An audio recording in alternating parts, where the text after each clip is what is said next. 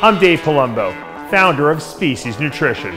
From my earliest bodybuilding days, I believed in only putting the best in my body. And that lives on in the Species Nutrition line of products. I put my name and reputation on every bottle of Species Nutrition products. If you want to be your absolute best, join the evolution.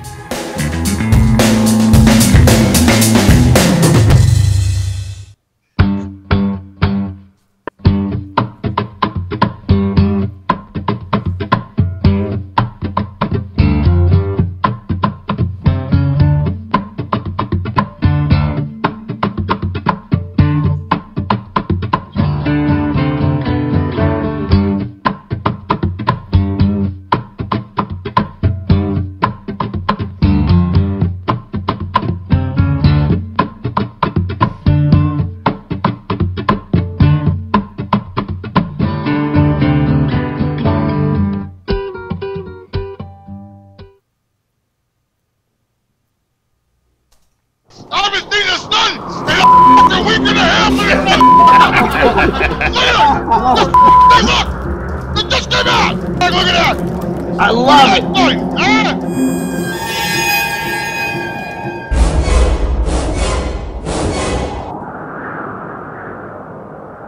Welcome back to another edition of After Hours. We got a busy show today, so we're going to snap right to it. I know we got John Romano with us, Mr. G, Gregg Valentino.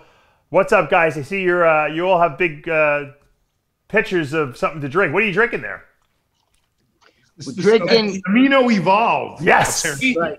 Species Amino Evolved. Oh, you got the iced tea? I got the iced tea, and I got the strawberry watermelon. Yeah. That's what I got. The iced tea and strawberry watermelon. You I like can't it? wait till the end of the week when I'm really big. This is going to be amazing. I feel pumped from taking. It's I was yesterday with this shit, man. When I was younger, I used to take like Bob Hoffman protein pills and shit. Oh, tablets too. And then about fucking 20 minutes later, I'd run to the mirror and I'd look to see if it did anything. You know what I mean? Like I actually believed. I know. Do you guys like the flavors? Yeah, it's excellent. To have aminos taste this good is incredible. Yeah, people don't realize if you tasted the aminos in water without any flavoring system, you would not be able to drink it. It's battery acid. That's how bad it is. Tastes like a rotten cow carcass. Yeah. Speaking of that, Dave, you should have had a milk-flavored one, and then you could have bought a cookie from Mr. G and dunked it, and you could have got protein with your amino. Well, that's your isolate. You use my whey isolate for that. You're not going to make aminos taste like milk, but you can make whey isolate taste like milk. I was kidding. You know what? But it's funny that you mentioned sour milk. Yeah, it's funny that you mentioned the taste, though. I'll tell you why, Greg. Because they do taste absolutely horrible when they're not flavored correctly. And a lot of the aminos on the market, and we use 100% fermented aminos, which means that they're not made from human hair that's digested. They actually are fermented in a big vat, so using bacteria to express the different amino acids, and then they're isolated. But the key is trying to use a very sophisticated flavoring system to hide the taste of them, and that takes a lot of time. And John, you know I'm brutally honest. These companies will send me flavors, and I'm like, and I offend a lot of people because I'm like, these suck, you know. I don't even like say, well, they need to be tweaked. I'm like, these suck. Like, I don't even know how, I wouldn't even send some of these samples out. I'd be embarrassed. And little by little, you know, if you offend people enough and their egos get involved and they want to make you happy. And so slowly but surely, we tweaked it, and we finally got the, you know, this final outcome. I think, and someone else has told me this was not my words, that this tea, this lemon iced tea flavor is the best iced tea you can get anywhere, in any drink, with sugar or no sugar. What I'm drinking. Hands Dave, down. what does it do for me? So Nothing, of course. It's nothing. It doesn't do anything for you. It's just taste good. No, it's essential amino acids. So it's all the essentials in there. I know, but I'm trying to. You ever hear the expression, why cut back? We'll get to that. So this is why drink regular water. Right. You know? Well, let me ask you a question. Yeah. What do you mean it doesn't have human hair? You're saying, like, if every time I eat my girlfriend's box and I get a pubic hair, should I swallow that? Will I be getting amino Like, No. you know when you get a hair? Swallow as many of them as you can. Most freeform aminos, what they do is they get the hair in the barbershops of China. Now, I'm not making this stuff up. and they digest it in a big vat of digestive enzymes. They isolate it, obviously. They get a little bit, there's no bacteria in there or anything like that. And then they use the amino acid that from the hair digests, because hair is made up of a protein, obviously, and that's how they get the different amino acids in most cases in most companies. Really? So you're saying I'm eating an Asian chick's hair most of the time? Pretty much, yeah. If you're using anyone else's aminos, but we use fermented aminos. You're eating an Asian chick's box. Yeah. Oh, exactly. yes, it's a good out. I've been there. So wait, hold on. Today, all the chicks shave. Even my girlfriend, I fucking hate that. Yeah. But I like a 70s bush. I So know does you Mr. like. G. Yeah, you like to go to the jungle. Mr. G loves I that. like want to go. the old triangle. The old fucking triangle. Yeah. You ever watch a porn? You want to watch like Linda Lovelace or something? Yeah. Well, by the way, my friend used to bang her. She's from my town. I don't doubt that, Greg. And she's fucking. She had that like hair patch there. I don't know. You guys don't like that shit? You're not down with that? The 70s bush? Mr. G loves it. You like I it, am. Georgie? I like the little Hitler thing in the top. That's exactly what my girlfriend does. The Hitler. The That's little Hitler thing. that's what the Oriental girl. That's how the Oriental girls are. They can't grow hair. That's all they. I remember when I was an Oriental girl, all she had was that little like. Yeah. Landing. I think Oriental is an old term, George. I think it's landing Asian. I think that's the new term. Dude, my girlfriend's got the Hitler, so I feel like I'm fucking, I'm being like racist by eating it. But then again, she's fucking Mexican. I tell her, you're Mexican. Let that shit grow. Be natural. Oh yeah. Yeah, you go down there on a hot fucking day after she's been in the wherever. But I've been there, done it. It's like it's like hunting in the Amazon. You know what I mean? It's called pheromones. They're not supposed to put perfume on. But guys, you know how like beards, like facial hair was out for a long time, and now it's like back in, like the big beards and stuff like that. You think that same thing goes with like hair, pubic hair? Absolutely. So it might come back in vogue. These two love the 70s bush. I can't stand. But they're old, John. You know what I'm talking about? You think new people will come out and say, "Oh, it's cool to have hair under your arms and hair between." Some of them do. Are you kidding me? The women's lip chicks, they fucking grow hair on their legs right now. I'm not talking about that. I'm talking about like, will that become the new in vogue thing to do? It is. It goes out all the time. Yeah. Oh yeah, I see chicks with hairy armpits. I fucking hate hairy bushes. I can't stand. Yeah. Nah, me too. John, come on, you got to get back to our roots. Give me just that little teeny tiny Hitler thing about that big, and then that's good. I got the Hitler thing all the time. I don't like having to fucking get a machete out and fucking bash my way through the jungle down. Wait a minute. What about when they get the little fucking fur, the little happy trailer up the belly button? You know what I'm talking? I don't like that either. No, what about guys? Should guys be clean shaven? Guys are supposed to have that. No. I'm talking about, when they get light little vet. No, I don't get any of that. My girlfriend's fucking Mexican. She's not a hairy Mexican. But I mean, Jesus, I tell her, you can't even grow the triangle, man. She won't do it. She has the Hitler.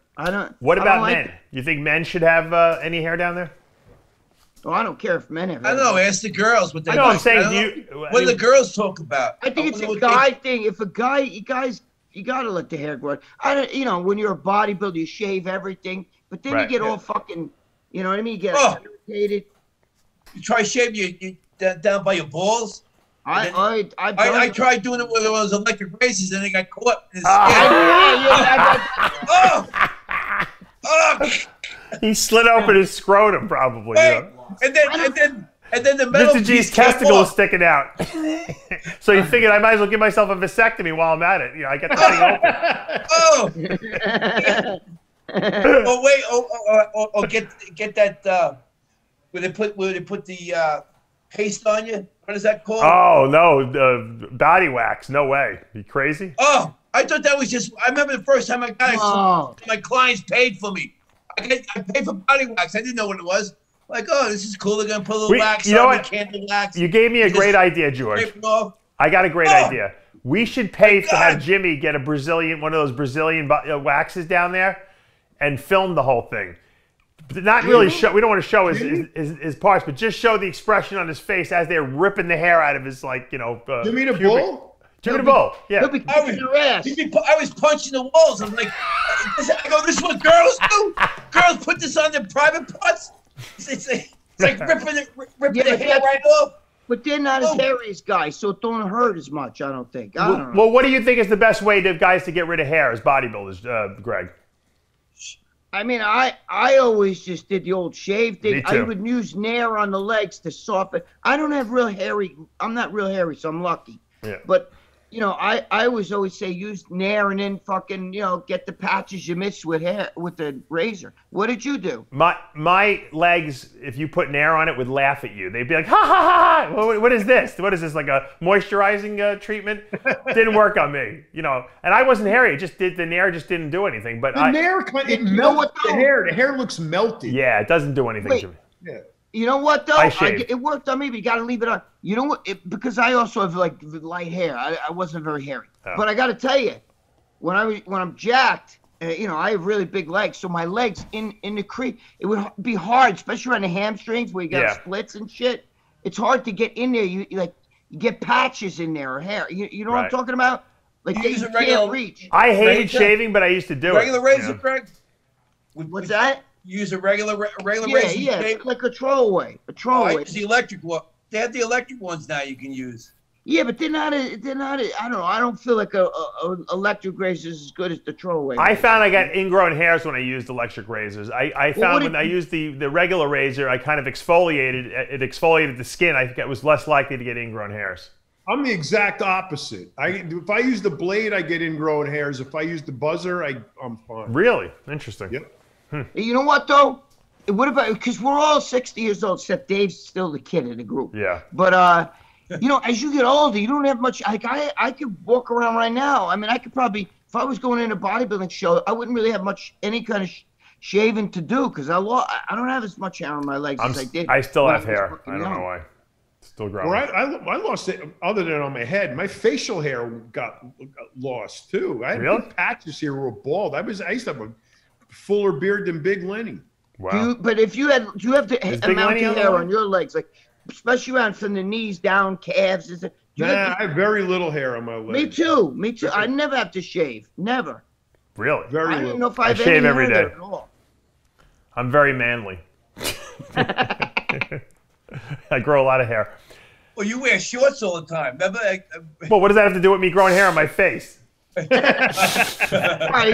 Dave, could you grow one of those fucking, like, you know, 1800, I call them Civil War. Absolutely. My wife hates facial hair. It's her hair in general, so yeah, I wouldn't do it. But yeah, I could definitely grow. Matter of fact, and if you remember back in the day, Aaron Singerman and I had a beard growing contest, and he thought he had, because he's a hairy guy, and I beat him. My facial hair grew thick very quickly.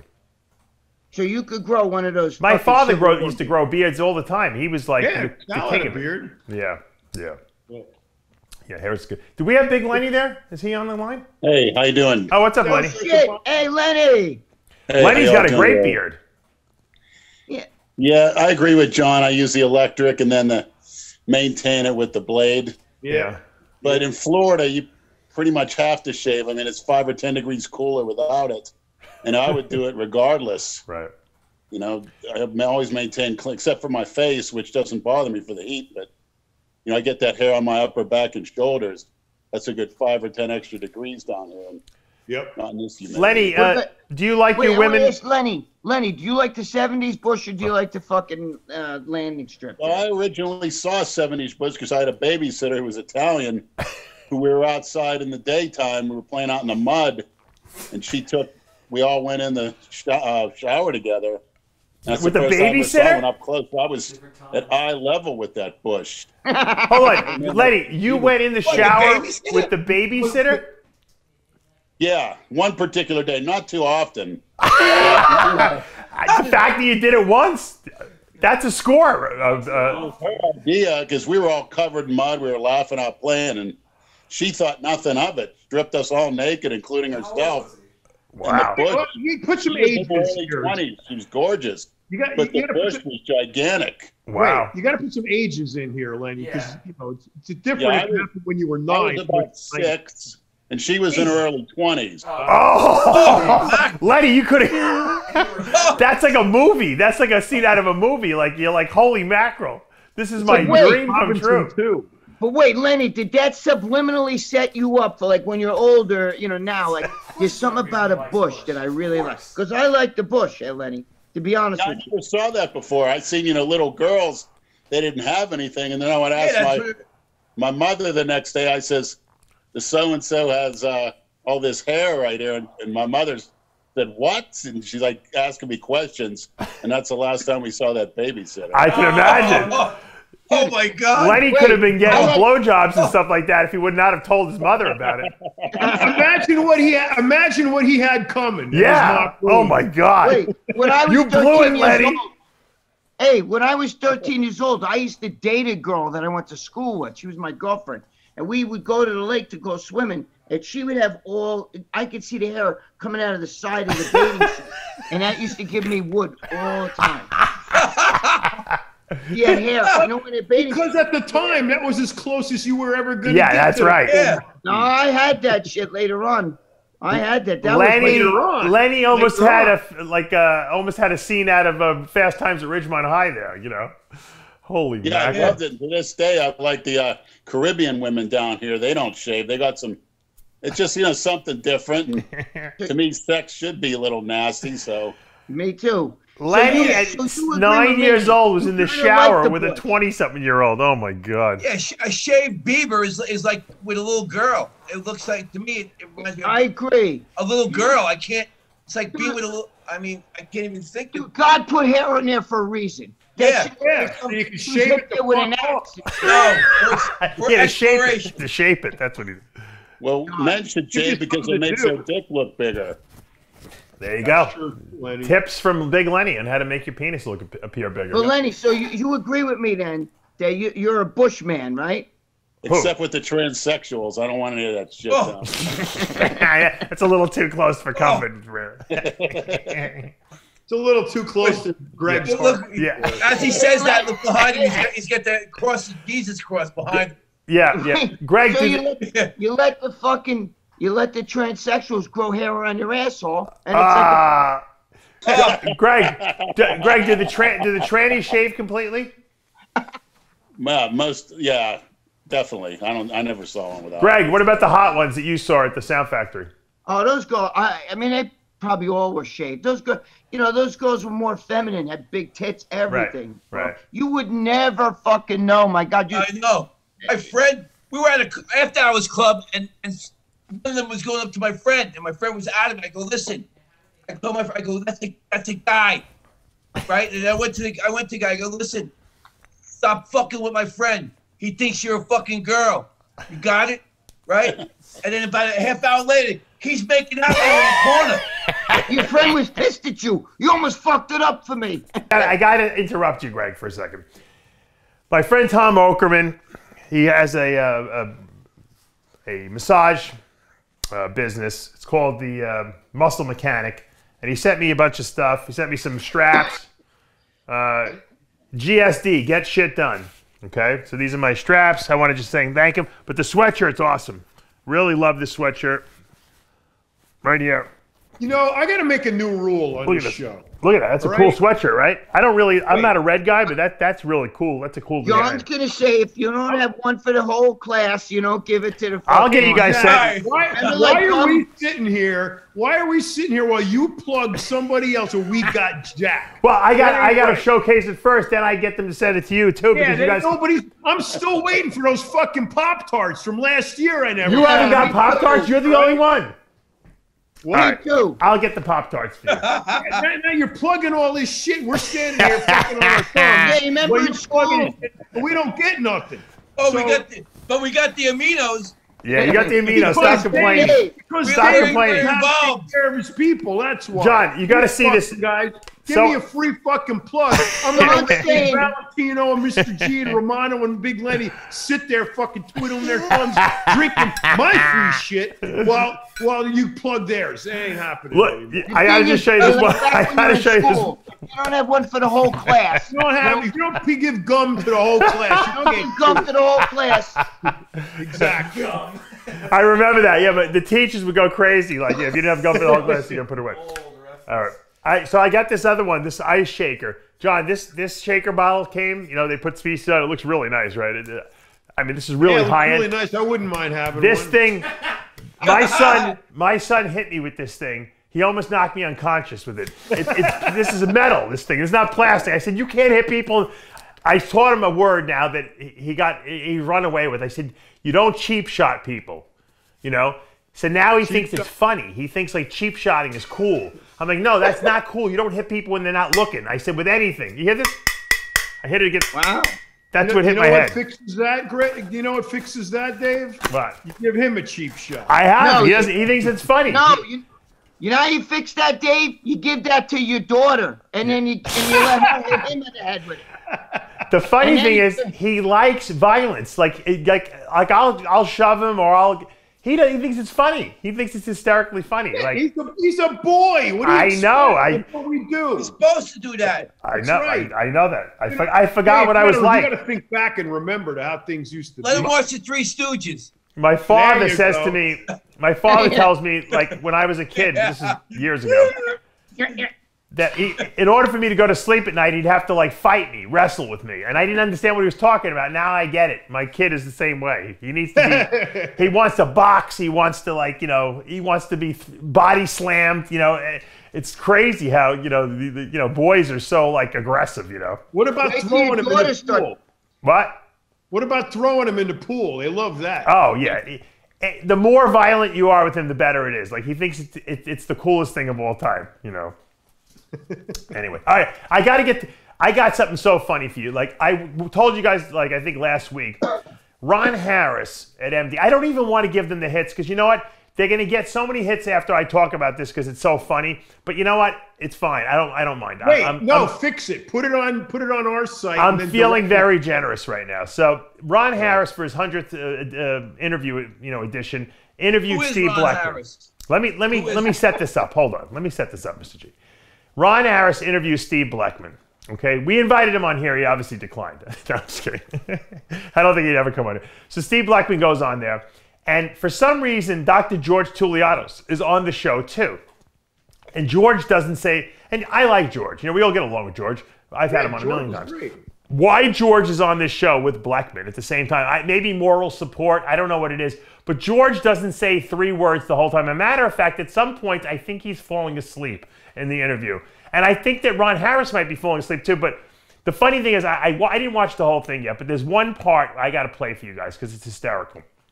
And I'll probably be the only person to find the interview even interesting because we know Blackman so well. But this is so funny. It's Blackman giving his advice on how the future generation of bodybuilders are going to build mass, because he basically says that Ronnie Coleman, he's got injuries from pushing a heavy duty, high intensity. The trick is, play the clip, Tyler. It speaks for itself. Let him. Yeah. Volume training is what creates muscle hypertrophy the best. Not even failure training. It's volume. And bodybuilders have known this for years. Why do they train 2 body parts a day? 2 sessions a day? Look at Arnold, the volume train that he did back then. Volume training has proven itself to work. But the key of training of the future is not getting under a barbell with 750 pounds, okay, like Ronnie did. Okay, that's not going to create longevity in the sport. You got to train Ronnie only won 8 smart, Olympias, yeah. to have longevity. And then, of course, you need the drive mentally, but also I believe that the future with chemical enhancement, I think you're going to see in the next few years George is sleeping right now. Look. Really incredible changes in the pharmaceutical industry. There's a category of drug development right now. They're called sarcopenia drugs. All right, stop this for a second. We'll come back to this. We'll come back to this in a second. He starts off by saying that, the guys that train the heaviest in the history of sport, Ronnie and Dorian, who've had 15 Olympias between each other, have no longevity, which is ridiculous, right?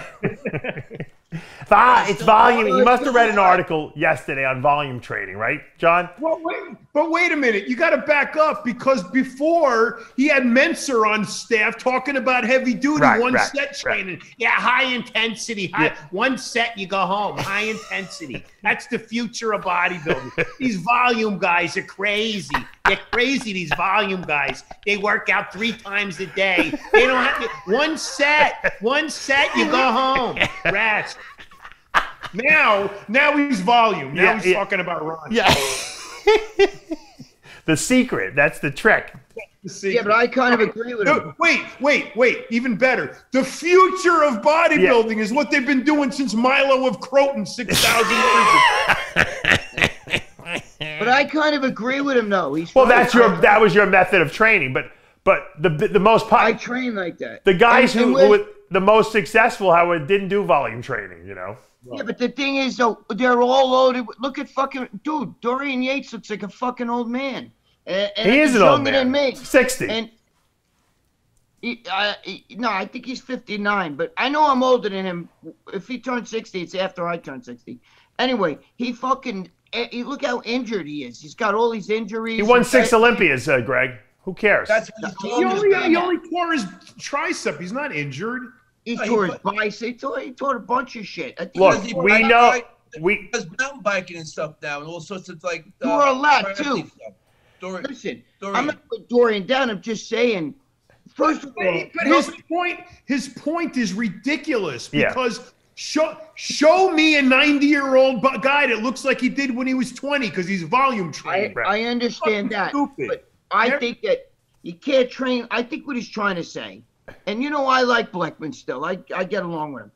I think it's got nothing to do because it's him, but I've been doing volume training my whole life. So like George Mahalik, the fucking intensity or insanity. I love that shit.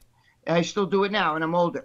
But the thing is he's saying that those guys now are almost fucking wheelchair bound. You know what I'm saying? Ronnie is, and I love Ronnie. It's just that eventually all that heavyweights, that's why powerlifters don't have that fucking longevity. Ronnie did volume training. Ronnie didn't do high intensity training. No, I know that. But the one thing that Ronnie did was what people don't have. I've said this a million times. When you see Ronnie Coleman T-bar rowing 400 pounds, okay, and I've been in a gym. He has those strong and shapely gyms and dumbbells in Bob Bonham's gym. They're like 265 pounds each. I've been there. And I've seen him train a million times. He gets reps with that shit. Yeah. So for him, it's not heavy. Right. I tell you see him T-bar row 400 pounds, 450, T-bar row, but he's getting fucking 12 to 14 reps. It's heavy for me, but it ain't heavy for him. I'm just saying, I understand what Steve's trying to say, but I also, I disagree with the part that I believe that everybody's different. So what works for one guy is not No, you're right. You're 100% right. But for most people, if you want to have massive amounts of muscle on your body, and that's your goal, I'm not saying it's necessarily good for your body long term. That's what you got to do to build the muscle. You got to lift heavy weights. You can't do 100 sets and compensate for lifting, light. What Bleckman doesn't understand is that muscle growth, hypertrophy, not hyperplasia, hypertrophy, is a adaptive response to stress. It's basically building muscle is basically a survival mechanism. Right. The way your body perceives the lack of muscle is by the amount of work it's being subjected or being expected to perform. And if you force it to do what it cannot do, it will adapt by building more muscle. That's the whole premise. Yep. It doesn't build muscle for any other reason. Yep. Not because you want 20-inch biceps or because one guy's training volume and the other guy's training intensity. Got nothing to do with it. What it has to do with is, does the body perceive an inequity, inadequacy? An inability to perform what's it's being forced to do. And the adaptive response to save the life of the human is to build more muscle. That's what it does. So volume, intensity, none of that shit matters. What matters is, can you get to the body to perceive the point where it is inadequate with its current musculature. If you can do that, you're going to build muscle. I agree 100%. But everybody is different. Like Arnold said, he tried the heavy duty and he fucking got smaller and smoother. Mike Mentzer's heavy duty. People talk about that shit. I knew Mike Mentzer. Mike Mentzer was in my gym right here where I live, okay? And we actually had an argument about this because he used to tell me, if you're doing all those sets, the intensity and sounding, then you could be doing more. You're holding back. And I said, no, I'm not holding back because I still train to failure. I cut my rest periods. But here's the thing. The true heavy duty, most of these fucking people watching this will have no idea what it is.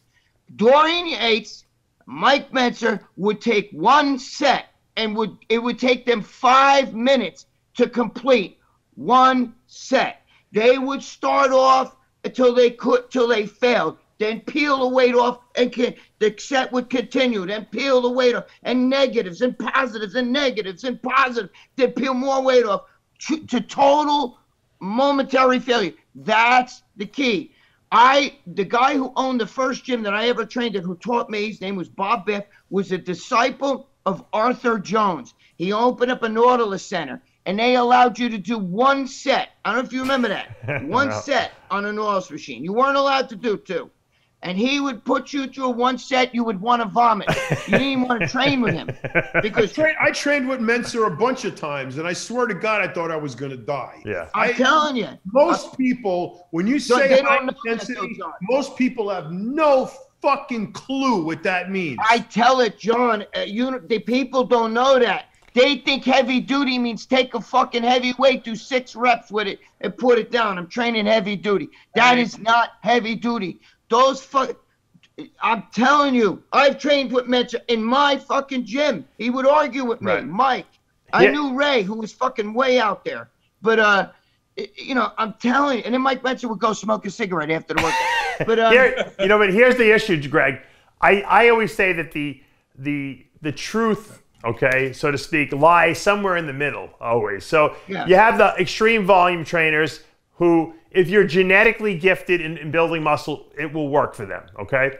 You have your guys who do the Mentzer, Dorian, and Dorian didn't always do this. He progressed to that because he wanted to keep getting less and less and less to see if he can still extract more out of his body. So it was more of an experiment for him.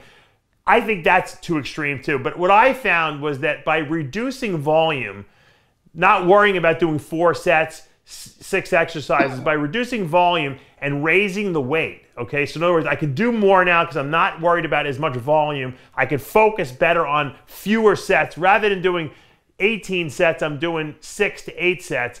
I found that was enabled me to grow because I can lift heavier and I can be more intense mentally, because you can't be intense with 25 sets. There's no way you're going to give the same intensity to all 25 sets. I don't care what anyone says. And you can't lift this, you cannot lift this heavier weight. So you can't compensate, okay, by activating more muscle fibers by doing more volume. So at some point, if you want to get bigger, you're going to have to raise the weight to activate more fiber involvement so that you're breaking down more fibers, not the same fibers over and over again. And that's where I think the truth lies, somewhere in the middle, where you're lifting heavy enough weights to challenge the muscle and activate more muscle fibers, but not doing too much volume where you can't recover.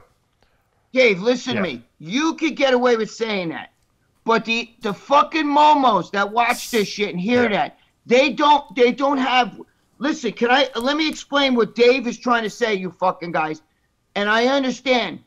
When Dave says lift a heavier weight, he's talking about a weight that he can handle. Right. He doesn't mean like 90% of the guys, Dave, that go to the gym are going to put too heavy of a weight that they think, well, Dave says lift heavy, so they're going to go there and they're going to use weights they have no business using. You're right. They're going to squat either to a bench or they're going to squat doing these half squats like that. Right. And then because they got 10 plates on each side, or do leg presses where the legs barely move down like this with fucking 15 plates. That's not heavy duty. You're right. You're talking about, dude, you're talking about a weight that you can handle, that you know you're limited. You know which weights to use, Dave, because you're, well versed. Well, I was still doing full range of motion and good form, squeezing, absolutely.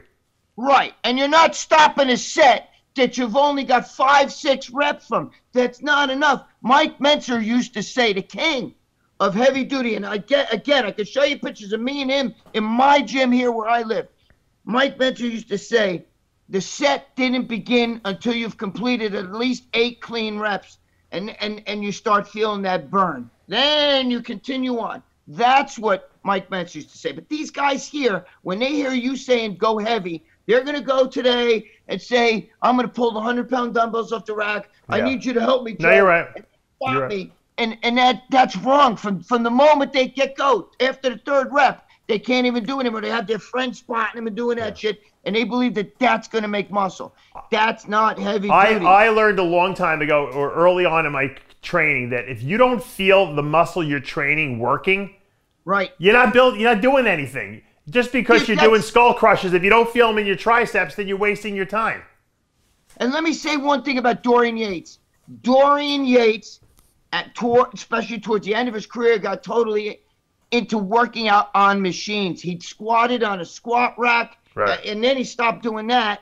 Okay, relied on like leg press. He fucking benched on a Smith machine, like the hammer machines. Yes, I meant I didn't mean a squat rack. I'm sorry. I meant the Smith machine.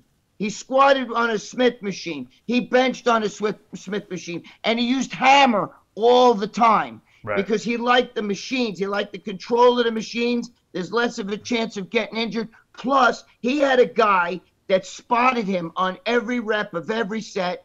That's what the guy was like his training partner. But the guy Leroy Davis. Yeah. Huh? Leroy Davis. Right. And it wouldn't be you go, I go. It would be you. Let me spot you through the whole workout, and then he train.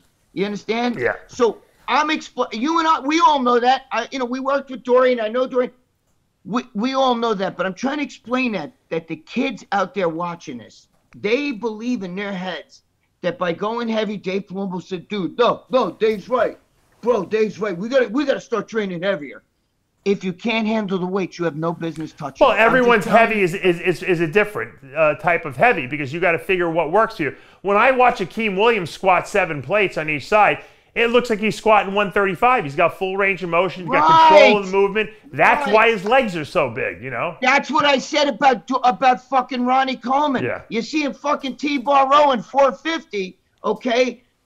But he does it clean, and he does fucking 12, 14 reps. Are you kidding me? He's at the worst form in the world, Ronnie. No, but what I mean is he full range. You know he's full range of motion, though. He's full range of motion. He does full range. But his form was terrible. But no, he has a rhythm.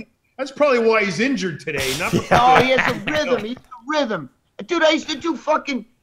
when I used to do cable crossovers in Gold's Gym back in the day, I used to do it a lot with Samir Banu. And he would be doing the fucking things, and the cable crossers would lift him off. He'd be jumping like this. You know what I mean? So I started doing that shit. You know, I remember doing fucking press downs, V-bar press downs. And I was doing shit like this. And I learned it from Samir. And fucking Mike Christian was training somebody right next to me. And he's doing like, helping a guy with lat pull downs. And he looks at me, while he's helping the guy. And as soon as the guy puts the bar up and I stop, he goes to me, "What the fuck are you doing?" And fucking, I don't know, but Samir was doing that shit and showing me. So I did it. But realistically, there's a part in that interview that Beckman's got. He's like, the secret is genetics. You can't pick your parents. Play more of that. Genetics. Big Rammy. He calls him Rammy. Big Rammy. Great genetics. That's going to be the future of the sport. Genetics. Keep playing. Play another bite. He talks about the vaccine. Continue where we were going, Tyler. The vaccine is pretty interesting part. Anti-sarcopenia drug. It's not a vaccine. He's very knowledgeable, Steve, so I enjoy listening to him, even though it's funny. He is a smart guy. Yeah, very smart. Very smart. Is a muscle wasting disease that happens with age. And it lowers strength and muscle hypertrophy, and it causes He's talking about sarcopenia frailty in old people. And It's starting to put me to sleep. It's a major George cause Chilianos of, can't keep his eyes open. Look. mortality with the elderly and death. But in order to prevent that, we know weight training is effective against preventing sarcopenia. So it's important to start early when you're young, especially in middle age, and as you get older. You shouldn't wait. Why is Blackman relegated to a little square in the corner of the page? For instance, I don't understand. Called it. Regeneron. He sounds like that. Regeneron has become well known in the past year or so during COVID. They're responsible for the monoclonal antibody cocktail. You've heard of that one, Ron, right? The monoclonal antibody cocktail. You never heard of that? Morning is Journal of Sarcopenia. Yes, it's a monoclonal. These antibodies are the most promising area of treatment outside of the vaccines moving forward. In fact, I get my vaccine next month for the first time. George is I'm totally 67, so He's doing the vaccine. George already got his. I'm getting it tomorrow, my second dose. Which did Pfizer. Oh, you got the Pfizer. I recommend the mRNA over the DNA vaccine. Yeah, because Blackman recommends it because he's a virologist and knows all about it. You know, the Johnson & Johnson isn't available yet, and AstraZeneca are here. Those are DNA-based vaccines. J&J will be one dose. One dose, but we already know because of the variant, the South African variant, that J&J's got to start producing a booster shot. So eventually, if you take the J&J, even though it's one Johnson shot, Johnson you're still going to have to yeah. get a booster, and they're planning on that. They're working on it. AstraZeneca is the best. You got to remember that when you freeze these vaccines, you need to freeze the mRNA vaccine because they're very unstable. If you want more shelf life, then the DNA vaccines are more effective for that. And that's why Johnson & Johnson has gone that direction, because you only have to refrigerate it. Ron looks like he's been hit with a baseball you're bat. Need a booster, probably. Well, you can tell he's ready to pull. His shoulders are slumped forward. That's when you're in a relaxed mode. The thing with the mRNA, Johnson & Johnson and Moderna, the Moderna and the Pfizer, is that it doesn't get into the nucleus of the cell. No. It doesn't attach itself to the DNA. No. Okay, the DNA vaccine, okay, which Johnson & Johnson, AstraZeneca, okay, it attaches, they try to develop it so it doesn't, but there's still some unknown, long-term safety of these DNA. So I look, would I take the Johnson & Johnson? Of course. Would I take the AstraZeneca? Of course I would if it was available. They're all, I believe, safe, but if I had a choice of one or the other, of course, I would go with the mRNA, which is the Pfizer and Moderna, and that's what I would take. But Ron's face is priceless. Sarcopenic drugs of the future is Regeneron, who's doing this monoclonal antibody that President Trump received early in his COVID illness. They're working on myostatin inhibitor through monoclonal. I knew myostatin antibodies. was coming, John. I knew it. Just think, now they're in phase 2 right now, in drug development and drug trials. Next year they're going into phase 3. Okay, so I believe this Regeneron myostatin. We know that if you could inhibit myostatin, it has tremendous effects in animals and in humans, that it's an inhibitor of muscle hypertrophy and muscle growth. If you could inhibit myostatin, you could increase hypertrophy. So there are other pharmaceuticals. I was just getting to the punchline here. Pharmaceutical companies. Novartis is working on a myostatin inhibitor. I knew Blackman was going to bring it back to myostatin. I should have said it even before listening to it. What does myostatin have to do with the freaking also with the COVID an treatment? area of drug development? First of all, AstraZeneca is the best one. I know scientists, real scientists. They'll tell you why, because it has a dead piece of the actual virus in it, and that's the way they did it for polio and everything else. And that it will not regrow itself. People get paranoid about that, but you don't understand something. To you guys, and I see it. that's funny watching that. But I've seen guys that even read the comments like you're gonna make people fast forward past this because nobody, like, we're all sitting here going, okay, because we know him. You know what I'm saying? We know Steve, but most people find that right there, like, dude, what are you watching? What are you wasting time with? That's why I said it as a joke, but I was really serious. He should have come on our show. I would have interviewed him. It would have been the greatest interview of all time because I know what to ask him. I know every little shtick about him. John and I could have interviewed him better than anyone. They let him ramble on about monoclonal antibodies. No one cares about it. Only I actually found it interesting what he was talking about, but no one else gives a crap. Tulianos was falling asleep. But he confuses his facts. Yes, though. I know. That's the problem. Well, the thing is that, again, nobody else finds this interesting. It's almost like when you tell a joke that nobody else gets, but it's between us guys. We know it. Like, it's an inside joke. You know what I'm saying? So when they watch this shit, they don't find. They're like, even Tyler's like, dude. I didn't watch the. Tyler's like, what are we watching here? You know? I didn't watch the whole interview, but I would have asked him about Dennis Wolf. You know why? Because he is the one who told me about Dennis Wolf before anyone knew about Dennis Wolf. He said, this guy's going to be a star. I said, Steve, who the freak is he? I'm telling you, Dennis Wolf. He was all over Dennis Wolf. Whether he whatever glutes he wanted to look at it. He knew that Dennis Wolf was going to be a star, and he got him signed on real early. You remember that, John? He did. Dave, he did the same with me. He was going, dude, I signed Dennis Wolf. Oh, you're going to love this guy. And I go, who's Dennis Wolf, the comedian? I thought it was a comedian. Yeah. He knew. But that's the stuff that I want that would be interesting because he was good at picking out like talent and coming up with headlines and stuff like that.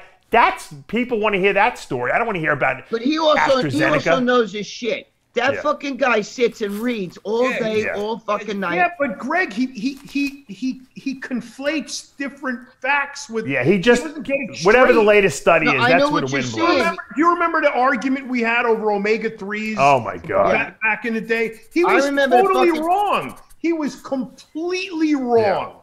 But he had all these facts, but he was completely wrong. And he's wrong about the sarcopenia drugs. It's not hypertrophy. It's hyperplasia. He's just wrong. But listen, I understand that, but it's conflicting fucking information. You know why? Because I think he overreads. Yeah. And he doesn't, listen. Because he has no opinion. Yeah. He has no opinion. He only parrots what he reads. He's like a tape recorder. I understand. He takes it in. He plays it back. There's no calculation going on. I understand that. Listen. But he is a very smart guy. But the problem is that when you read, I mean, how many times I used to read articles, cooking chicken with the skin on. That's the headline. He's a tape recorder. And then the next thing you know, you got to cook the skin. No, it's got to be skinless. You know, you hear different fucking. He's the master of that, Greg. He was remember the olive oil? Olive oil's no good. There's no such thing as real olive. No olive oil. Right. And olive oil comes back. Olive oil's good for you. Yeah, you come to lunch and go to the Greek place. He's got a bottle of olive oil. He keeps it for me. It's just for me. It's extra virgin, unfiltered, all organic. You're going to love it. I remember the olive oil shit. I won't to deli. He gives it. He takes olive oil. He fucking pours it all over like this, like a fucking gallon. And he goes, yeah. He did it with the garlic. He did it with the olive oil. He did it with the fucking keto diet, the Mediterranean diet.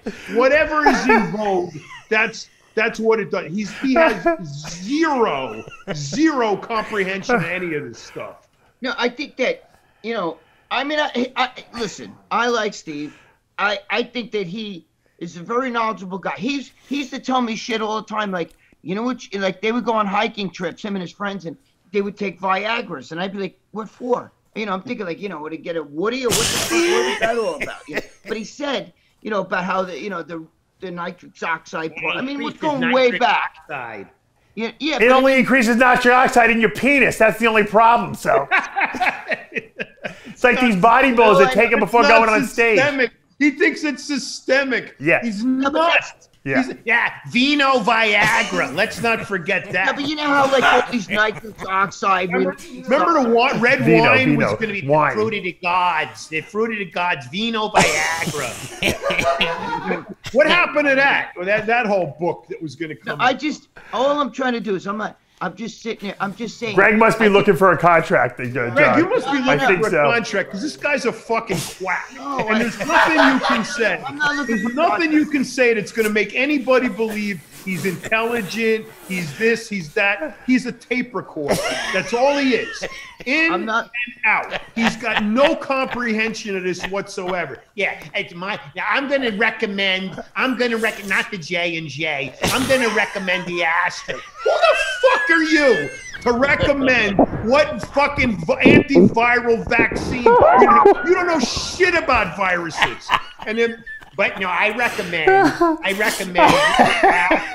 because of the DNA. Yeah, and that's because I'm sure you read the journal, the journal of Hypoxic Training and Sarcopenia National, Anti-Prostate Journal of the Americas. This morning a new study came out.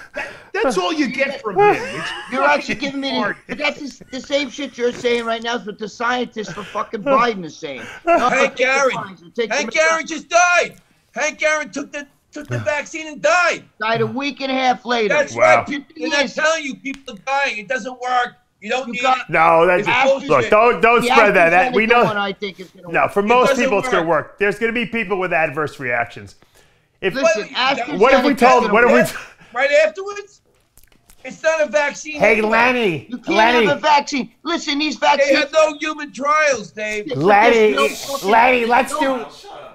There's no bit. You have to have like the polio vaccine. All them have a dead piece of the actual virus. Big Lenny, I'm going to sign you to a contract. I'm going to make you a big star. Have a little bread. You know what? You need some tryptophan. Next week, we're going to hear Gregg Valentino signs contract with Muscular.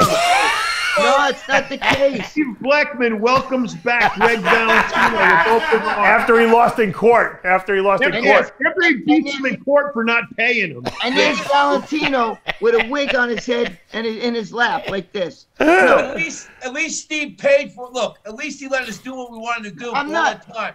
I mean, think about that. He said we stole the credit card, though, even though I didn't have a credit card. Yeah. Well, listen, Dave, had Steve not done. We stole the credit card. Did you know that, George? Online. I stole the credit card somehow. Even though I didn't have a copy. I was with Steve for 15 years. We had our differences. We had our arguments and stuff. Differences? You took him to fucking court because he didn't pay you. That's not a difference. He tried to stop me from after I get fired for getting unemployment, but he apologized for that. I know he wasn't. So Greg, if I come up and smack you in the head with a fucking baseball bat, and then I say, I didn't mean that. I apologize. Him and I had a big argument, and we now it's squashed.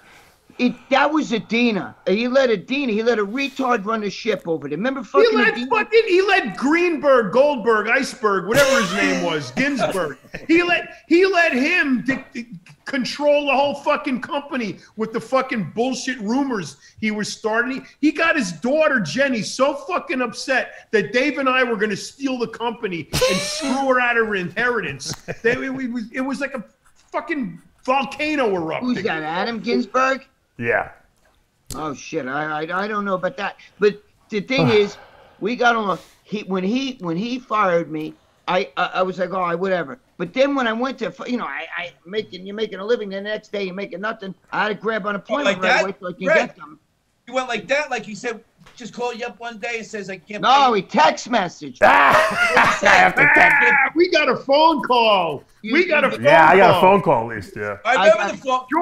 George, after 18 years, I get a phone call. Yeah, I decided to go in another direction. I got a meeting. I'll call you later. That's it. What do you mean? He got pissed off at Dave because didn't he get pissed off at you because you started a species and he wanted to be part of the vitamin? Who knows? It's way more involved than that. Yeah, but but what it was with me is that I still want to interview him. I still would love to interview him. Yeah, Adina didn't like me. And Odina was his right hand man. So she would tell him, you know what? I would do a serious interview too with him. Valentino's column, okay, you know, because my column was fucking banging in there, and you guys know that, right? Yeah, everyone loved it. And she convinced him all that cursing and foul language and all that stuff that he talks about. I think we need to go in a new direction. You know, she hit him with that, and she took over the magazine. She basically is the one. I knew it was coming because of her. Because of her. And there's a classic case of me helping her. She was this Victor Martinez brought her to Muscular Development. But I'm the one. She started going on your boards, on the RX boards, and then she came to the fucking MD barbecue, was crying to me how Steve Blackman treated her like shit. That's why she went to the MD boards. So I said to her, hold on. And I introduced her to Steve. And I said, Steve, she said you were very upset. You know, you weren't nice to her. So Steve said, oh, geez, I'm really sorry. I don't remember. And then she went back to the boards, MD boards. And then all of a sudden on there, she got, moderator shit. No, you know what, Greg? No one cares, Greg. No one cares. The truth is that, Big Lenny, I got to get you some serotonin. I think you should have some bread. John, get him a loaf of bread. He needs some serotonin. Wait, Lenny, holy shit, I'm so sorry. It'll make him feel better. Natural antidepressant. I think Steve got mad when my brother charged for the massages in Vegas at the Olympia. You got the tea bag. Yeah, I got accused of stealing the credit card. That there was no credit card. But you and your brother were getting massages at the hotel. Yeah, I got fucking stuck paying his $800 stripper bill one night at the fucking club because he goes, at least counts my money. I can't. So he falls in love with this fucking stripper. Right? She's booked him for $800 in lap dances. Yeah, that's not it. But the truth is, I'm in love with this girl. She's blonde and has hair like this short. He goes, she looks like Cher. Doesn't she look like Cher? I go, Steve, she doesn't even fucking like Cher. And in no way, shape, or form. Yeah, she looks like Cher. $800 later, I'm fucking paying his stripper. Because the least counts as money. I don't know. I didn't have any problems with him until Adina came in. You know what I mean? And she started all that holy roller shit with her bullshit. You know what I mean? Oh, he curses. That's what I get for fucking. We didn't have any trouble until Ginsburg started getting afraid for his job. I don't know. All fans love you. The whole thing. I love laughing about this stuff. It's very funny, actually, to be honest with you. But yeah, but you know what it is?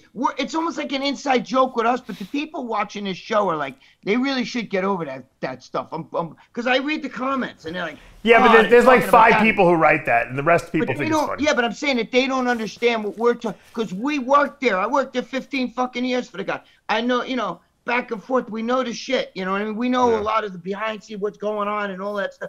They don't understand. They don't understand like what we're saying. I think we just like to break. Let's face it. It was fun. Let's face it. We're ball breakers. That's what we do. We break balls. Okay. Right. We all are. I really have no negative animosity towards him or anyone else. But if we could start that up again, with Big Lenny on there, we would do good. We get Big Lenny. I forgive everyone. I forgive everyone, but I at the same time like to break balls because that's. I think my father taught me, and I've said this a million times. You got to find the absurdity in life because if you don't find the absurdity, you take everything seriously. It gnaws away at your fucking guts inside it and eats your life. So you can't do that. You find the absurdity, you laugh at it, and it is what it is. Who gives a crap? Listen, absolutely. And I was upset with him for a while, but then... But you know what? I find he's like a parody almost of himself, isn't he? Yeah, but he came to me and he apologized, and he was sincere. He only apologized to you because he wants to use you. Said, we can get hits on an MD. Greg said... Greg, that's the only reason. Yes. Blackman only uses people that he can benefit from. If he thinks he's going to benefit from you, you're his best friend. You're getting 2 steaks. You're getting your shoulders rubbed. I got the house. You're going to get everything handed to you. And then when he's done with you, if you're lucky, you get a phone call. If not, you get a fucking text. I get it. Nothing coming. But I just want. I want people to know I'm not the kind of guy. I don't hold grudges. You know what I mean? It's a different story if you fuck me really bad. But he took it right back right away. He even he did a lot. You know, he did a lot. He was good for me. You know what I mean? And he apologized. He wanted to use you. But he still, you know, listen. He still today, he'll text me. We'll text on holidays. He'll send on Thanksgiving or something. He'll say, "Hey, Greg, happy, you know, Thanksgiving." So, you know, I mean, I'm good with that. I'm not. Good. I'm glad you're good with it. He didn't fuck you over as bad as he fucked me over. There would be no muscular development. I'm glad you're good with it. You got to remember, Greg. You got to remember, John was like part of his family. Like John would be invited to like Aspen and stuff like that. With Dave, John, and Greg, that was a trifecta. You and the three amigos. Without you guys, muscular development would have never, ever even been here now. And it's not the same. It's never been the same. There's no pizzazz. There's no like. That I know. Passion. There's no like. You know. We all brought something in. You know. Yeah.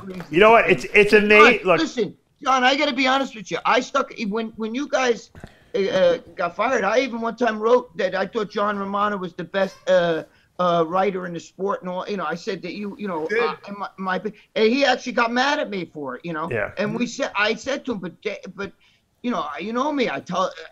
Greg. You know what the bottom line is?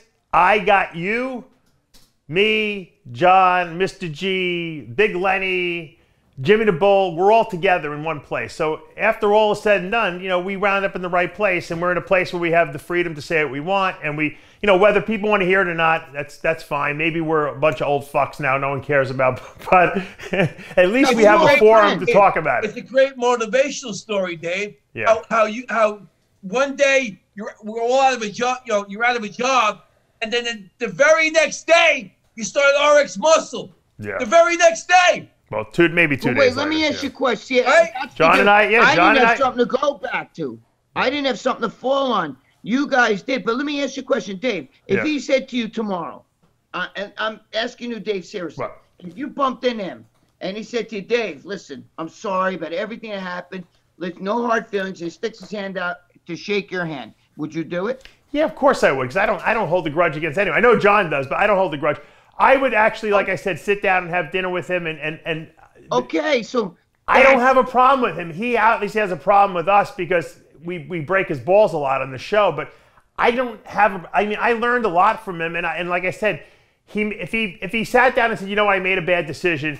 You know what? Can we put this behind us? I would be the first person to say, come on the show. I'll interview you with John, and we would talk about all you know what? I would totally accept that. Yes. If he sincerely apologized for being such a fucking prick dipshit, and how he treated me. If he apologized, that sincerely apologized for it, I fucking stuck him for $1 million at VPX. I'm okay with the financial end of it at this point. But if he legitimately and sincerely apologized, I'd be right with Dave and have him on the show and interview him. But how come you guys don't understand that he apologized to me? He said it. Look, he even said, Greg, it was a huge mistake. I should never have listened to other people. Well, why didn't he do that to us? Yeah. I don't know. You know why? Because you guys maybe still making fun of him. Because we break his balls all the time. We break his balls all the time. That's what I don't break his balls. If he wanted that to stop, all he'd have to do is fucking fall on his sword for us. Yeah. I could probably talk to him and see if I could get him to come. I don't know. You know what I mean? Well, tell him to make a doll. Make him a Dave doll and a John Romano doll. Yeah, there you go. Tell him Mr. G will make him a fucking cookie. It would be the #1 interview on YouTube bodybuilding channels of all time. If Blackman came on the channel and interviewed with us, #1. Dave, that was your primary means of income.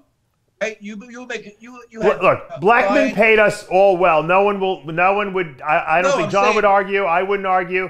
While we were working there, we got paid well, and I appreciate that. And he gave me an opportunity when right after I got out of jail. So, you know, but I gave him my soul. You know, over there, I gave him everything. You worked like 15, 18 hours. I worked. Yeah, I stayed in the office extra. I did whatever he asked me to do because I believe when you commit to someone, I was committed. And the truth is that I didn't agree with everything he did, but I respected his authority because he was the owner, and I did what he asked me. If he called me up at 2 in the morning and say, we need a Victor Martinez thing, I put the Victor Martinez. I stayed up till 3 in the morning doing it.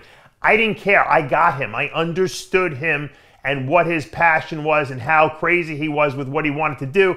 So I embraced that because I respected it and the work ethic involved, and I know John did too. So whatever he asked to do, I never argued with him. And that's why I probably was the only person who really was able to work for him in a sense, because I did what he asked, but I also challenged him in a way that to make his decision-making better. You know, we debated, we went back and forth. Though, Dave, is that his ego was so fucking huge that when you did challenge him, it was like, oh my God, the yellow pads and the red pens came out. Yeah. And, just researching and the carb wars, the fucking the omega-3 thing that we had. Yeah. It was all him trying to exercise his authority as the know-it-all of everything when he doesn't. Yeah. But he had guys going in his ears. You understand? That's what. But you know what, Greg? I guarantee you, I don't know if he'll admit it, when I would hang out at the office with him, whatever it was, 2 days a week or whatever, I'd come in there. Because I couldn't go in there more than that because I wouldn't get any work done because we would talk too much the whole time. I know. I seen you in there. I shit in your bathroom downstairs. He probably... With your own toilet paper in your sock, Greg? I guarantee you... Always. He probably loved those days more than anything because we would hang out. We would go to eat dinner after. And I know, John, you did that with him a lot of times in the office too when you were years before that. He loved that stuff. And so, you know what? He kind of lost that because he didn't have someone who he could, relate to and talk about his studies with. There's a very good point. I want to punctuate it with this. For part of what you say I wouldn't or whatever, you think I'm angry. Yeah. The reason I am has got nothing to do with the money or anything. What it's got to do with is that he betrayed our friendship tremendously. And, he was like, you're my brother. I used to stay at his house. I was friends with his kids, his wife. I went to Aspen, his house out there. I went to dinner. I went so many times. I was like part of the family. And he fucked me. He stabbed me in the fucking back. And so, you do that to somebody, there's no coming back from that. There just isn't. So if he wants to apologize or whatever, that's fine. But he's never going to undo it. He's never going to bring back the way it was in the old days. And, he's better off just drifting off into the sunset, confusing his facts and, putting people to sleep than anything else because he's out of touch. Yeah. Listen, in my case, he took me out of the gutter. I was shit. He gave me that column. You know what I mean? He did good things for all of us. There's no question about it. And, he took but me, in the end is when he showed his true colors. Yeah. And you got an apology. That's great. Dave and I have not. And as far as I'm concerned, Dave and I did a tremendous amount of work. I was the senior editor of the magazine. I had no responsibility to the website whatsoever. Yet I worked with Dave like this, hand in hand. We traveled. We did we did this. We did built. I know. I was there with you guys. I worked way beyond my scope. We didn't even get a fucking Christmas bonus that year because my bottom line projections didn't equal my top line. All this bullshit. He is completely an opportunist, out for himself. He doesn't give a fuck about anybody who works for him. He only wants to use them until they're useless, and then he moves on. So you had a different experience with him, Greg. God bless you. I know colors. Listen, he in the end, I got screwed, but he apologized to me for it. I know who did it. I knew it was coming. We had no problems, him and I. Yeah, but you know what, Greg? He's blaming on other people. He's the owner of the thing. He has to take responsibility for all the decisions that was made. And that's the end. You know what the truth is? Friendship is friendship, man, forever. I agree. All he had to do. Forever. All he had to do, and this shows how badly he shot himself in the foot. All he had to do was call Dave and me into the office one day and say, look, guys, this is getting out of hand. I got Ginsburg over here telling me you're going to take over the company. Right. Just level with me. Right. Okay? But then he fired all out. Now, you know what he got? Everything that RXMuscle became would have been his. Right. Would have been his. Double. So, because you know what the problem is? He have more money. Because I'm so loyal, I never would have left. You know, I mean, even if dude, he fired Ginsburg as well right after you. Ginsburg went. You know what I mean? Well, Ginsburg had to make haunted houses. That's why. You know, that was his passion. Well, dude, that's all he was doing. Ginsburg caused all this fucking trouble. Didn't you almost kill him at a meeting, John? That's what happened to Hold Joe. on. I think John, if I remember correctly, didn't you almost go to fists with him? Yeah, I wrote him this really scathing letter about how you fucked us all over and, you know, all of the crap we got to put up with because of you being such a fucking weirdo and you don't appreciate any of that shit. Do you know how many people on a weekly basis would call me, why isn't Steve paying me? Well, how come I'm not getting my check? And let me run it down for you. And then I call the office. The checks are on his desk. Well, why aren't you signing them? Yeah, you know, I used to say that all the time too. I know. All of the fucking accusations of him being gay and this and that. I fucking stood up for him. I defended him all the time. I was a loyal soldier, and he fucking kicked me in the teeth. So me too. Let me tell you something. Whatever his deal was with paying other people, I get that. I know there was a lot of that trouble, but we all got our paychecks. I never fucking had a. Are you kidding? Do you not, Dave? Greg, I'm sorry.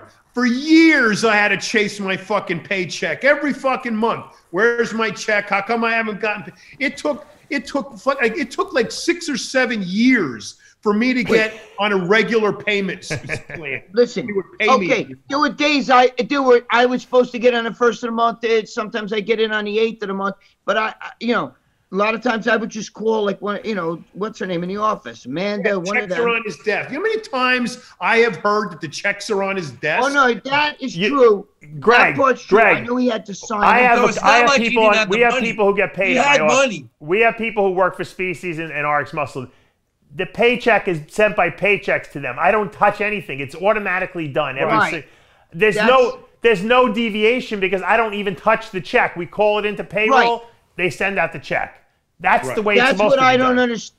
That's the one thing I didn't understand, that they would always say, we call Amanda, one of them at the front desk, and they would say, well, you're right. I got to, let me just go, let me call over to Steve. They've been sitting on his desk. He's got to sign. I don't know why he has to sign every check. He grew up with money. He grew up with money and didn't understand that you actually couldn't fucking put gas in your car unless you got the money. You're right. That's exactly what it is. And feed yourself. He doesn't know what it's like to start from nothing, from no money at all. He got like $60 or $100 million, didn't he? Yes. You know what was learned from this whole experience? It's amazing how we went from late 90s, early 2000s, the way it was, to now, where guys have to depend on them. People have to depend on themselves. If you don't do your social media, if you don't market yourself, no one's giving you a paycheck anymore. Very few people are out there actually employed by. Pretty much most of our community makes their money on their own. And I think that's actually a better way to be. So the more you put into it, the more you get out of it, essentially.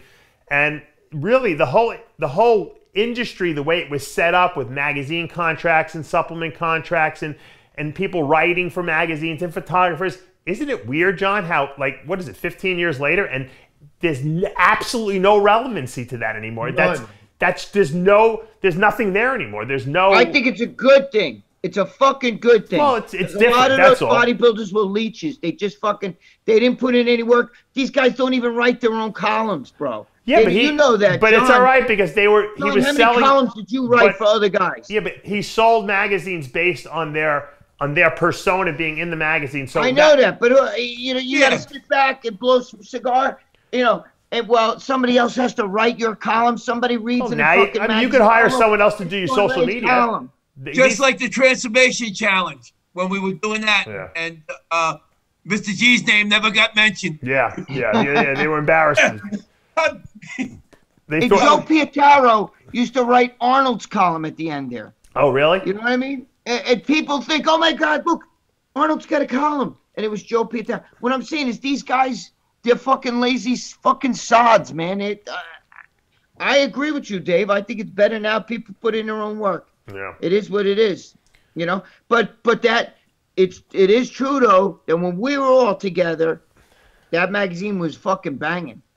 Well, but you know what? Look at all the people we had that business model wouldn't work anymore now today. So you have to evolve. And I think what happens is when you're so successful with the way of doing things, and then things change, a lot of people can't make that change. You know, what we've done with RXMuscle is that we've been able to evolve and change our business model and constantly mold ourselves and try to stay ahead of the curve in the sense of doing that the whole time. Yeah, we may not be the most popular YouTube channel out there because we don't appeal to the mainstream America. We appeal to the hardcore bodybuilders, but we've always been one of the most relevant out there, and I think that that's something to be proud of because we've been doing this since '09 consistently. I don't think there's another website out there that's really done that and stayed on top of the curve. So, you know, I like to think that, you know, I'm willing to take suggestions from people. I'm willing to see what the latest trends are.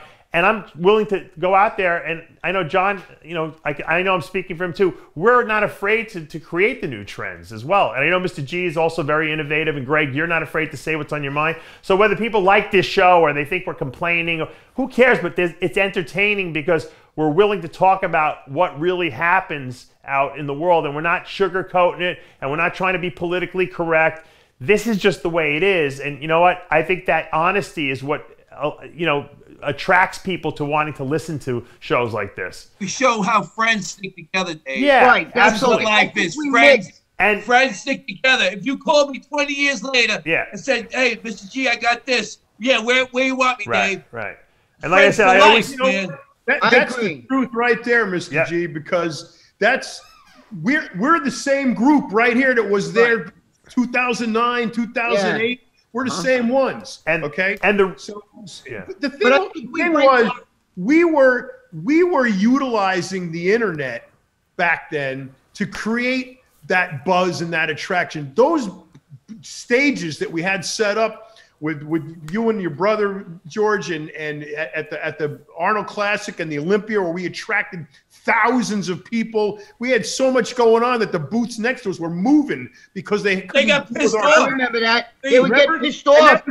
And we generated all that online. That didn't come from the magazine. We weren't, as Big Lenny would say, cookie cutter. And that's why I like including Lenny in the show, even though Lenny didn't say much at the show because we've been talking about it all the times.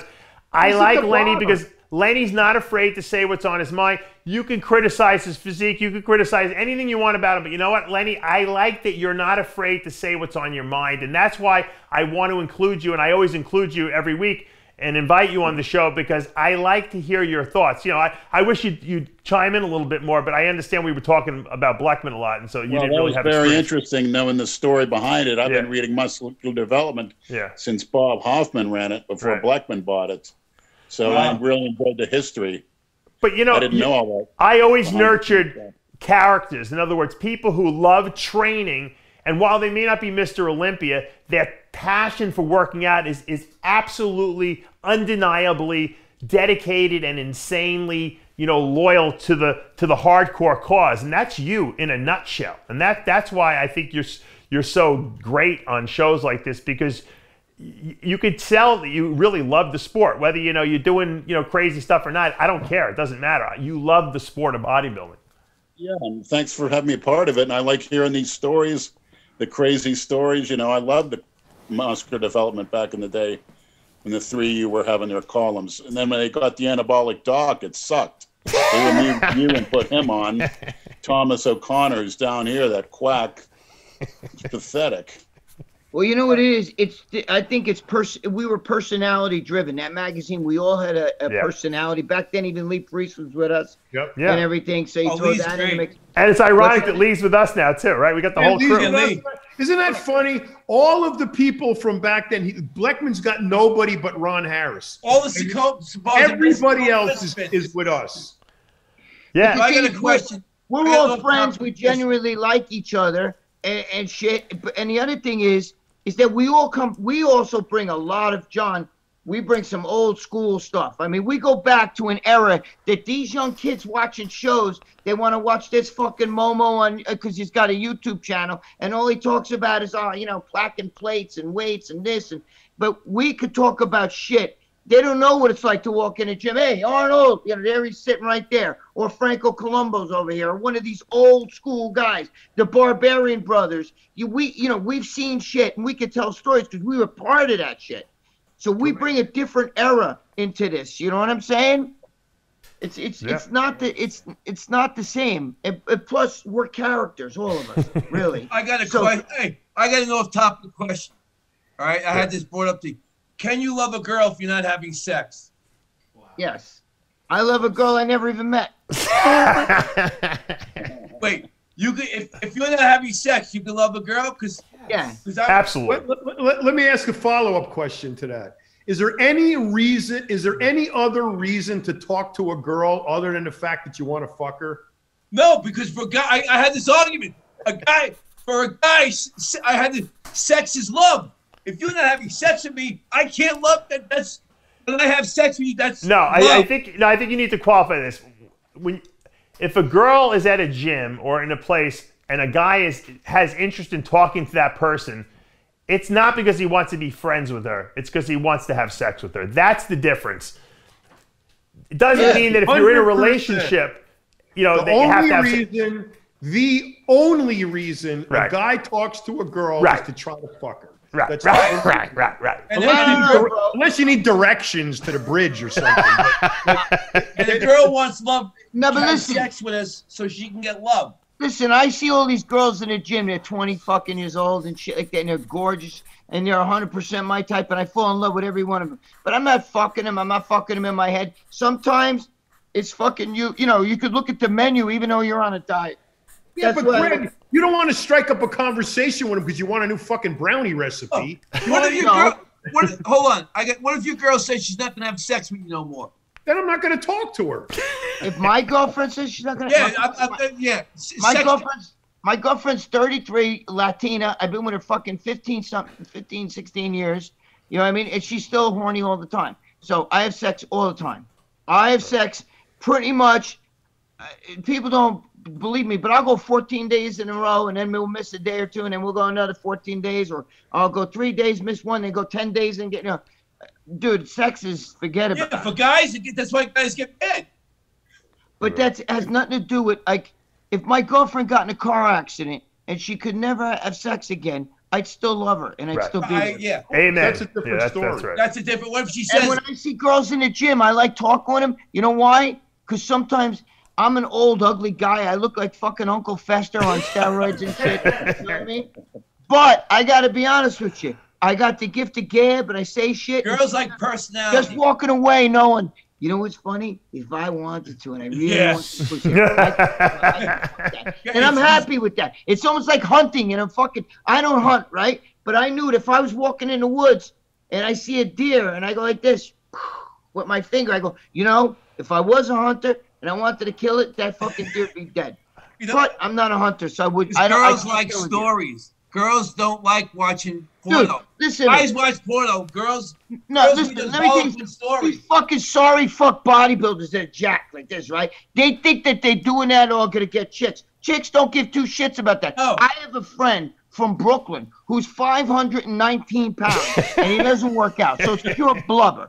But he's a real Guido Guinea. Hey, what are you doing? Got the hair slicked back. Like Tony Soprano. He wears track suits and shit. He wears sneakers. Bring him on the show, Greg. Wait, listen. If he fucking wear, he wear like he's a New York Jet fan, so he'll wear like green tracksuit, right, and then with white sneakers. And then when he's done, he'll take his sneakers out, wipe them off after wearing them today, and put them back in a box. And I tell him, dude, you take care of those sneakers, but you let yourself get to 500 fucking pounds, right? Meanwhile, he gets more ass. He gets girls. You know why? Because he's one of those guys with the rings on his finger. You know, hey, let me buy you. Come here, honey. Sit in. You know, got the personality and everything like that. Boom. What does he do with his stomach, Greg, when he's trying to have sex with these girls, though? He fucks them. I don't know how to fucking How does he get close enough to them? Because, you know, there's fat bastards and a fat fuck. You know what I mean? He's more like a fat bastard. He'll get up there and he'll do whatever he's got to do. A fat fuck. I have another friend. It's a fat fuck. Can you imagine 500 pounds on top of some poor girl, John? Oh, dude, let me tell you something. But you know what? You guys would love her, bro. You got the slick back hair, real Guinea. Bring him on the show. Bring him on the show, yeah. I want to find out some information. Lenny wants to ask him some questions. From Brooklyn. He fucks young girls. I tell him, God bless you, bro. Lenny, what's the first thing you would ask him? How'd you get to be 500 pounds of fat? Hey, maybe Big Lenny could train him. Send him out to Big Lenny's. Lenny will get him in shape. At my heaviest, I was 452, but there's a lot of muscle there. Yeah. And I couldn't gain another. I wanted to weigh 500 pounds. We'll send him to Big Lenny's. Imagine him and Big Lenny training together and going to pick up chicks. My friend couldn't do it. My friend couldn't do it. He couldn't lift the weight. He's not into that. But he's a lover. He sits there. Dude, if you're in a club and you're walking next to him like it's crowded and your foot like touched his sneaker, oh, Jesus Christ! You know, he'll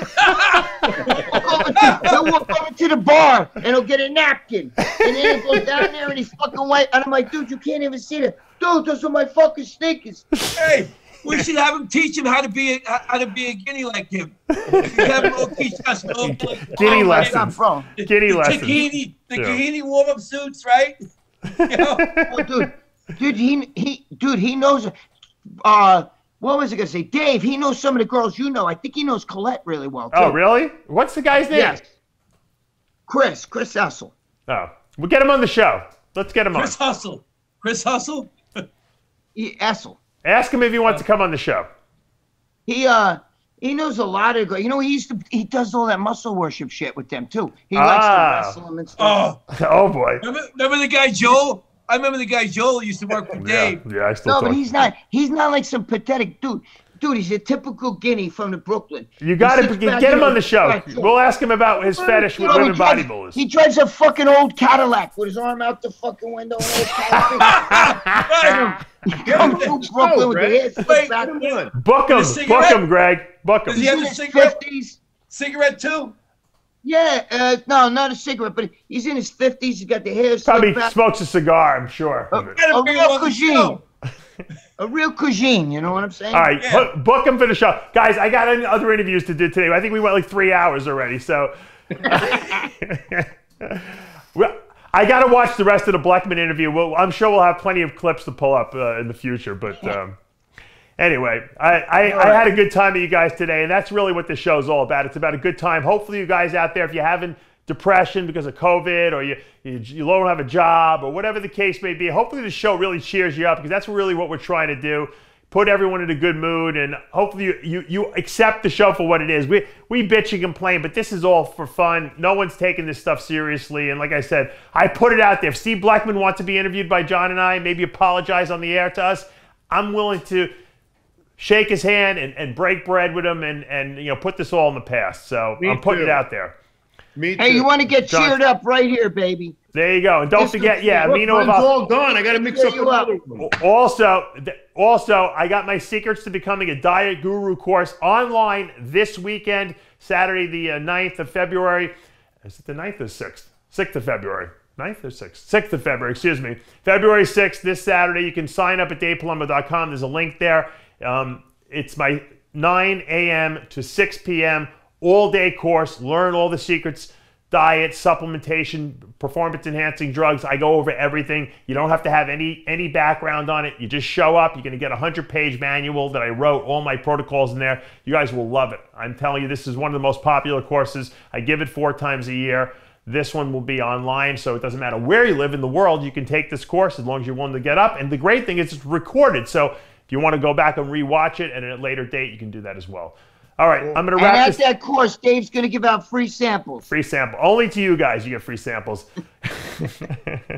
Thank you guys once again. Lenny, thank you for joining us. Mr. G, Greg, and of course, John. It was a fun day today. I'm Dave Palumbo for another installment of After Hours. We'll see you next week. I love you guys. I love you.